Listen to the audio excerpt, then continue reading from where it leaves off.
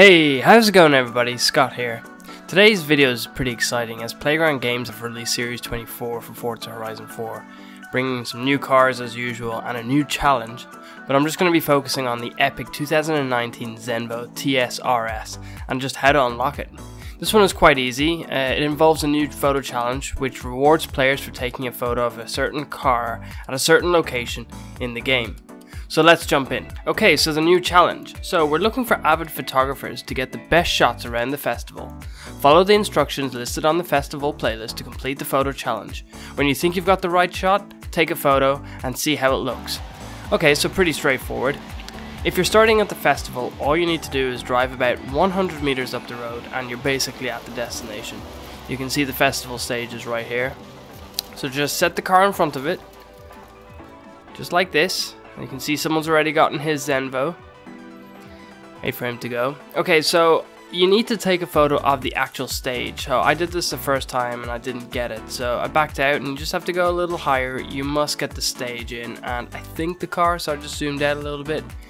And then just like that, you see the two ticks. I mean, it is what it is, but anyway.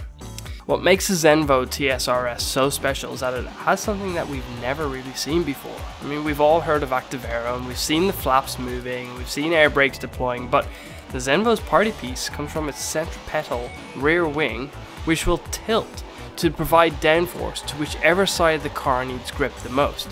It's quite surreal. Now, the ZENVO is relatively unknown in the hypercar world, but the TSR-S is definitely here to make a dramatic statement. It is Denmark's only car company, and it has been building cars since about 2007. The numbers are very small, as you have guessed, with less than 25 over the company's lifetime. But just like Koenigsegg in Sweden, instead of them relying on suppliers, they do an awful lot of the work themselves.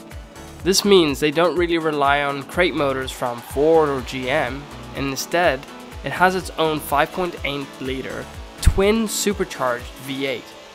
This produces in and around 1200 brake horsepower, and something that weighs less than 1.5 tons is incredible. 0 to 60 happens in about 2.8 seconds, 0 to 124 miles an hour in under 7 seconds. Unbelievable.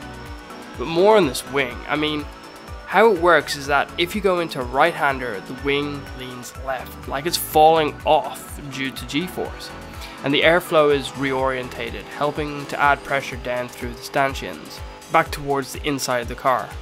While the pitch of the wing varies infinitely depending on a wide range of parameters, i.e. the speed, the G-force, acceleration and brakes, the wing leans straight to 15 degrees, activated once it detects 0.5 of a lateral loading, and then pulled briskly over the hydraulic rams. Its best party piece though is that it can waggle its tail while it's parked. I mean, who wouldn't want to see this at a Cars and Coffee, it waggling its tail? Anyway guys, that's all from me. I hope you enjoyed this video. If you did, please don't forget to like and of course subscribe if you haven't done so already. And I'll catch you in the next video. Cheers.